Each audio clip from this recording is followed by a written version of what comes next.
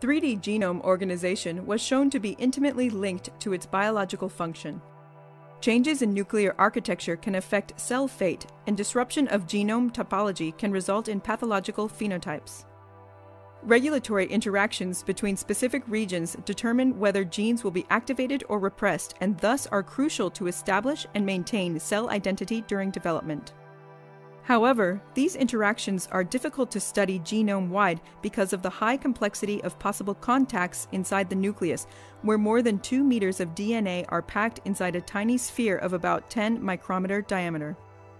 In this study, we focused on neural differentiation and cortical development as a paradigm and performed ultra-deep coverage Hi-C on mouse embryonic stem cells, neural progenitors, and cortical neurons.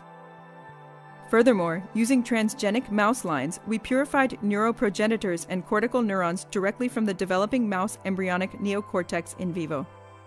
We found that gene activation is correlated with chromatin insulation and long-range interactions, but artificially turning genes on is insufficient for creating new domain boundaries. Furthermore, highly transcribed exon-rich genes frequently engage in long-range contacts both in cis and in trans.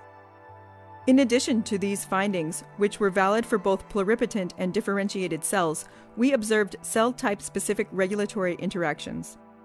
During neural differentiation, contacts between active topologically associating domains become less pronounced, while inactive topologically associating domains interact more strongly.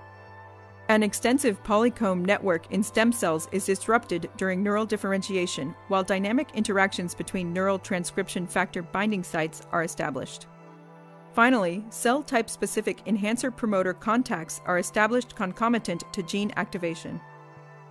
These findings illustrate how 3D nuclear architecture is deeply linked to the normal physiological and pathological function of the brain in vivo.